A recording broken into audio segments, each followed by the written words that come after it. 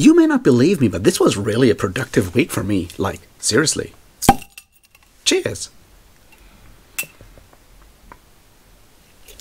Welcome back, everybody, to me doing the weekly navel-gazing, where we talk about all the books I read last week, and all the videos I made last week, and all the books I plan to read this week, and even some videos that may come out this week. We will see how all of that goes, but yeah, that's what we'll do. So, let's get started and talk about books I read last week. Now, those were quite a few, sort of. I obviously finished Out on Blue 6 by Ian MacDonald, although I think I mentioned that last time. I'm really not good with time. And I did, of course, read Necroville, sometimes also called Terminal Cafe by Ian MacDonald last week. And I did reread Osama by Lavie Tidhar last week. And I did reread A Man Lies Dreaming by Lavie Tidhar last week. So those are the books I read last week. Beyond that, I also read Darkholme by Hanno Rajaniemi last week, and I think that's all the books I read last week, which is pretty good for, you know, last week, I guess. What am I planning to read this week? Well, I am going to reread Snow Crash by Neil Stephenson, because I made like a poll on the community tab on where to go next with the whole like Ian MacDonald read-along kind of thing that is not a read-along, but I'm reading all those books.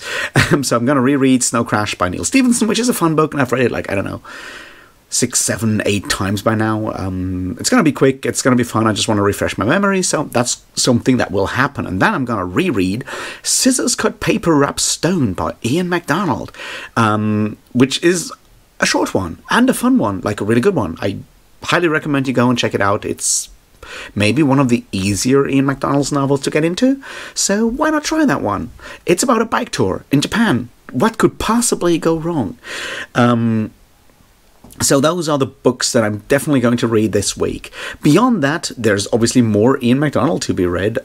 Possibly I'll continue with either the Chaga series or Sacrifice of Fools, which is the first call to action. I'm really getting good at this whole like social media thing, aren't I?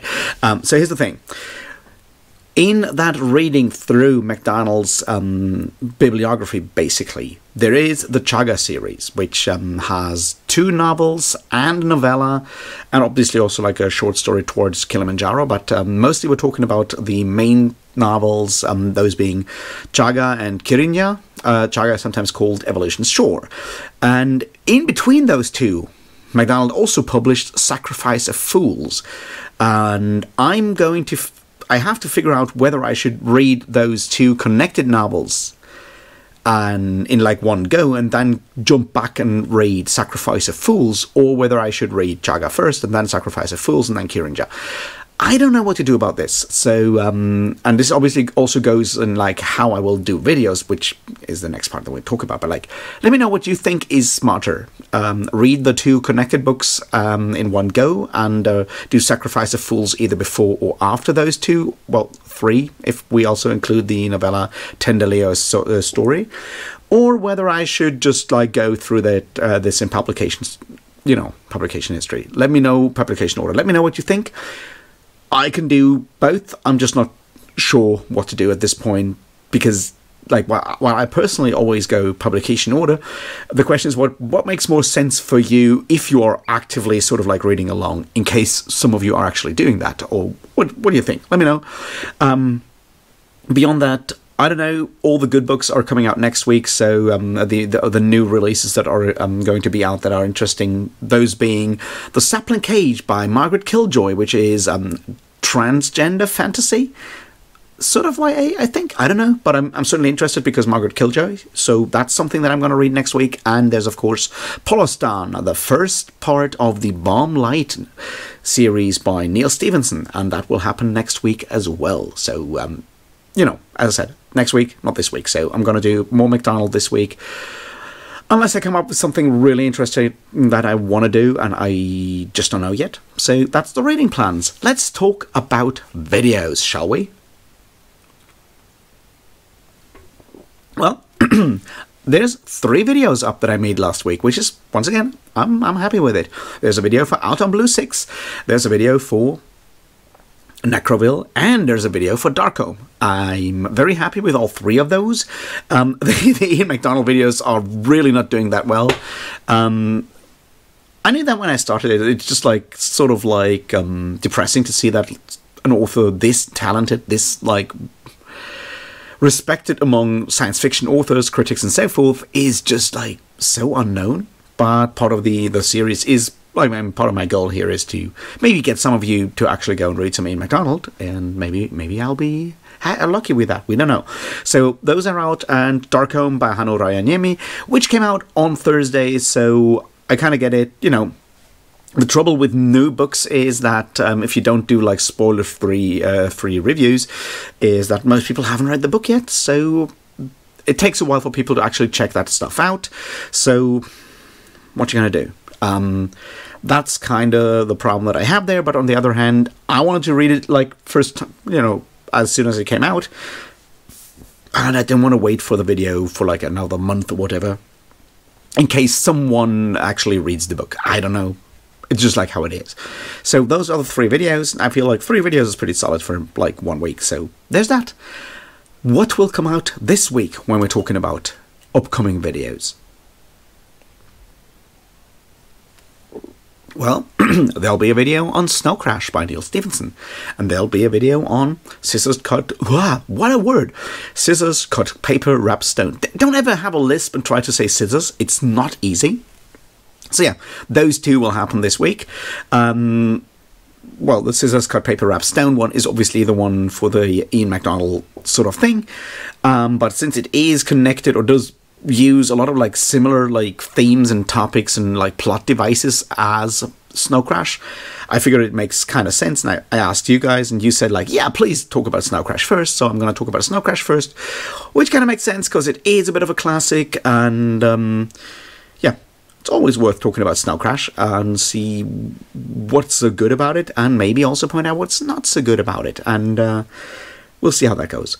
But yeah, those will happen this week. Then there will be a very specific video, a very special video that I'm incredibly proud of, and I know that because it's already done. Because earlier today, I talked to Lavi Tidar for over an hour as an interview. It's recorded. It'll come out in the next couple of days. We'll see when. It's part of the reason why I reread both Osama and A Man Lies Dreaming, because I wanted to be sort of prepared. And yeah, I had a lot of fun. I'm incredibly honoured that Lavi agreed to do this. It's going to come out during this week.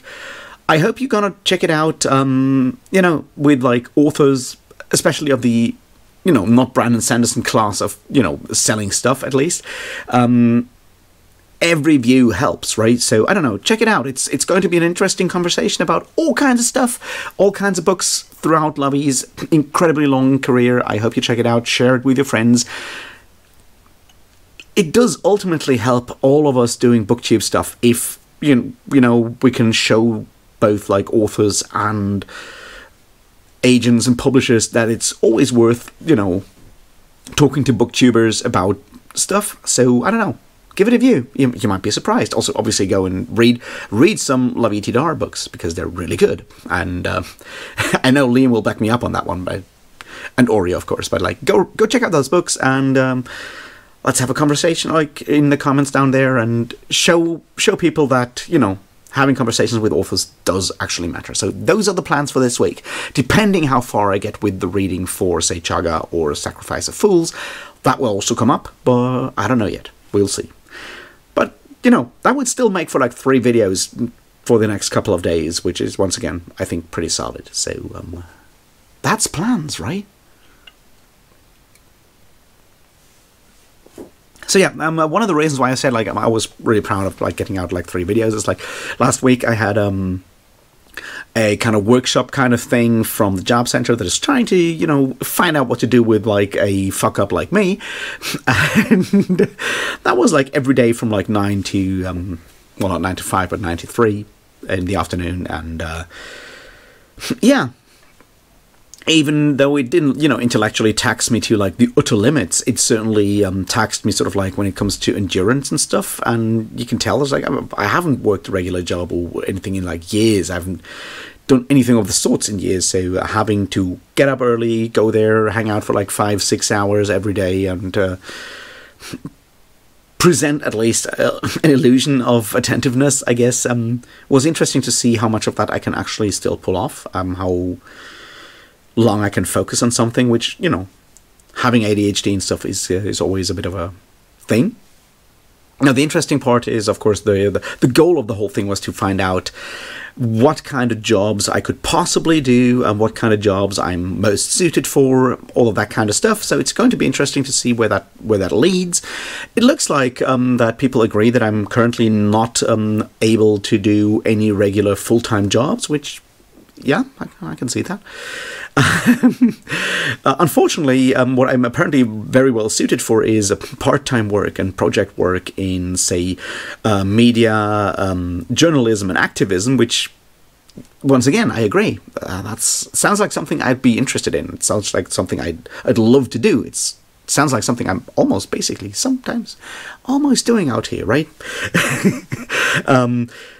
Yeah. But that's not the kind of like fields where anyone is actually getting jobs, right? So we'll see where that goes. But it certainly was interesting to find out, sort of like think about like the things that I might be good at, the things that I might be qualified for, the things that I might be interested in, and maybe think about like ways to sort of go forward with that. And obviously, I'm not a journalist, I'm not an activist, I'm not exactly a media entertainment kind of person, but I dabble, is my point. So that was just like interesting to see that, and also just to have that like concentrated kind of thing of like having to focus for 6 hours per day, which is something half a year ago I wasn't able to do that. Luckily I'm sort of able to do it now. It's not good, but it kind of works. So I guess it's progress, and that's something to be, I guess, thankful for, and we'll see how all these things will continue now that we're moving from summer into autumn. And you know, if you have like struggles with mental health, we all know that, like, you know, the switches in like the season, especially when the sun kind of doesn't come up as much and it starts raining every day, and all of that stuff can impact one's like mood in general, and that can be obviously much exaggerated if you struggle with like depression or anything of the sort. So we will see if I stop doing anything in, I don't know, 2, 3, 4 weeks, and I'm back at the starting line basically in a couple of weeks. I hope not, but you know, who knows. So yeah, that's kind of where I'm currently at, and I need to look into the future once again. I still want to do the conspiracy fiction video now that I have, like, this week I don't have that much to do work-wise, so I can hopefully get like stuff sorted out, get, you know, maybe sort of like the structure finally, you know, finalized and everything, and then all I have to do is start recording. Possibly get some, I don't know, different, I don't want to call them, well, get some clothes that are thematically appropriate. We'll see if I can figure that one out, and start recording, and then see how far I can push that, because I want to do that. I have an upcoming thing where I'll also have to talk about the Situationist International, so maybe hopefully I can sort of leverage me having to do more reading on that subject. I can hopefully leverage that into getting the recording stuff also figured out. It's one of those things that I struggle with, but I kind of have to do, is like, sometimes when I get too scared to actually do something, I can try to find other reasons to do the same thing, just slightly different, and sort of like trick my brain and trick myself into doing the thing that I really know that I want to do, but can't for whatever reasons actually get my shit together enough. So I'm hoping to actually do that, and then we're getting close to like the end of the year, where I really need to get my stuff together for the Brandon Sanderson thing, right? I promised a Brandon Sanderson video. I said I will read through the entire, not the entirety, but like the key texts of the Cosmere, so I can finish all of that when Wind and Truth comes out in December. So I better get started soon, hadn't I? And that's kind of the thing. So I'm gonna push through the whole like Ian McDonald thing, because I wanted to do that, and I really feel that BookTube needs more videos and more stuff on Ian MacDonald in general, because he's an amazing writer and way too few people talk about him. So I'm going to do that because it's one of those projects that are near and dear to my heart, and then I'm going to do the Brandon Sanderson thing, and I'm going to start with a video where I talk about like the basics of Mormonism for fantasy readers, so you kind of know what's going on, and then we'll see where that moves. Apparently, talking about the Mormon Church does actually do really well with hashtags and ad revenue, so maybe I'll become rich and and all of that out of that. I doubt it, but you know, I'm getting excited to get that stuff like figured out and make plans for the future in that regard. There's some really interesting books coming out later this year that I'm definitely going to read. There's obviously the Last King of Ostenard by Ted Williams, with the last book of The Navigator's Children coming out in November. And then there's some other stuff, as I said, like the Neil Stephenson one I'm interested in. Later this year, there's Ludluda, which is the second part of Gog Magog, the Chronicles of Ludwig by Moon and Beard, and I'm obviously going to talk about that one. There's a short story collection by Naomi Novik that came out last week, I think, or it comes out next week, something like that, and that might be interesting to look at. There's the Alan Moore book, and God knows if that will come out in audiobook version. So far, I can't pre-order it, so I assume it doesn't, or possibly comes out later. We don't know. Beyond that, I don't know. It's one of those things that I find interesting is like, as soon as like summer metal festival season is over, which it kind of is now. There's obviously a few last festivals in the next couple of days, next couple of weeks, but it feels like the year is basically over, and we just like have like 3 weeks left, and then it's Christmas, which is obviously wrong. There's like all of October and all of November and most of December. We're like three and a half months away from Christmas and the end of the year, but it feels like we're basically done, which is weird. And I don't know what to say about that. It's just like that I recently woke up and was like, gods, I guess it's the year's over. So we're done. And so that's sort of like, I feel where one of the reasons why I have this like sort of like urgency where I need to like, I gotta do the Sanderson thing now, because I promised you guys the Sanderson stuff for this year. And if we don't start soon, we might run out of time. And that's obviously not exactly new for me, but at least this time around I'm aware of sort of like self-made deadlines. We'll see if I can get any of those. Yeah, so yeah, time's passing, I guess. Anyway, what did you guys do last week, and what did you guys read last week? Let me know in the comments. I hope you'll, go and watch the videos I put out last week. I hope y'all go and watch the video, the interview with Lavi Tidar. I really hope that would be really cool. If things work out, I might be doing a live stream on Saturday. I'm not quite sure, because right now planning stuff is kind of up in the air for reasons that are outside of my control, so we'll find out. If not, I'll try to find another way to do the live stream. We'll see. I'll let you know. Keep an eye on it. I'll do like a community post on it and let you know that I've planned the live stream. I have not forgotten about it. So yeah, that's that. Let me know stuff in the comments. I don't know, yell at me in the comments. Tell me a dumb joke in the comments. We'll see how it goes. Like, subscribe, share it with friends, join the Patreon if you feel like it. Be nice. I hope you have a good time. I'll see you very soon. And until then, thanks and cheers.